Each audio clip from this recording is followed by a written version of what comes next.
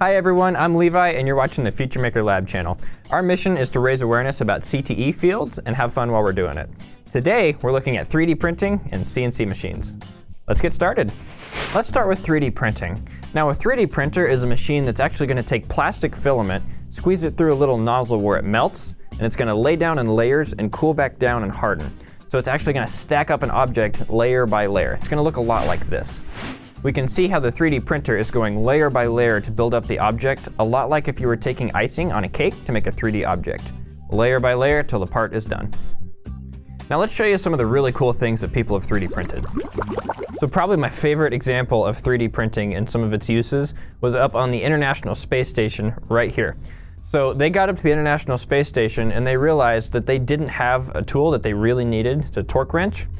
Now, instead of actually paying all the money and waiting for them to bring one up on a spaceship, they had the people on the ground draw one up, they sent it to them in a print file that they put in a printer here on the International Space Station, and they 3D printed the tool. And I actually have that tool with us right now. Can you throw that to me? Thank you. So this is from the file that they sent up to the International Space Station. Loaded it in their printer, printed it off. It actually works. It's a completely working tool. Pretty cool. All right, I'm throwing it back. Let's look at some more stuff. Now this is something that Shay actually did in the beginning of the that situation. This is a mask for the firefighters in our area. Really good masks were hard to find and we couldn't just go down to the store and get them, so they had to make them themselves. What they did is they printed off this mask portion, then on the inside they put a layer of foam so it'll seal on your face. And then on the front, they have filters that you can swap in and out so you don't have to keep reusing the same filter. Really creative solution. It was all done because of 3D printing. We got a brand new toy that I want to show you guys because it relates perfectly to this video. So this is actually a 3D printing pen. It works the same way that a 3D printer would, except you can draw in 3D with it. So I'm going to start off by coming down onto our little platform right here.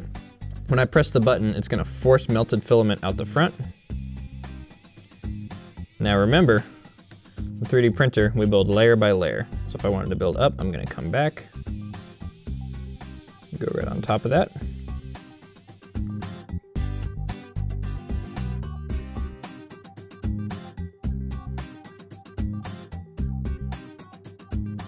So that's pretty much it for our 3D pens. We're actually looking at making them a station in the Future Maker Mobile Learning Lab, which is the trailer that we take out to schools and events filled with cool technology that we teach kids about STEM education with. If you haven't seen that before, you should check us out at www.futuremakerlab.com. We would absolutely love to do an event with you guys. Let's get back to the video. Now let's talk about CNC machines, which are pretty much the exact opposite of 3D printers. Now a 3D printer, remember, is an additive process where we build layer by layer. A CNC machine is subtractive, so we're going to start with a big chunk of material and then tear it down until we have what we need. So here you can see a CNC machine with a mill on it actually taking away from a piece of metal until we have the part that we want. This is the most common type of CNC machine. It's going to be with a little drill bit on it. There's a bunch of different ones though. The one you may have seen before is the robotic arm on the car assembly line. That's also a CNC machine because it's computer numeric controlled. If you want to do this for a job, you can actually make quite a bit of money operating these machines. Here in our state, the starting wage average is about $21 an hour. Pretty good. So that's going to wrap it up for our video today. Hopefully you see why 3D printing and CNC machines are awesome. If you could please like and share this video, that would really help us out. We're a brand new YouTube channel. We need help getting off the ground and out to people. So if you would share this with anybody that might be interested in this stuff, we would really appreciate it. That's going to be it for today. I'm Levi from the Future Maker Lab. Have a fantastic day.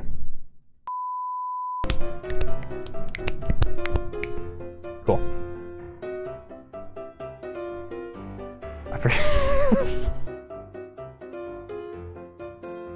Sorry, we'll do it again. So that, sorry, that was just this. You're good. When I press that front button, it's going to force filament out the front the same way that it would with a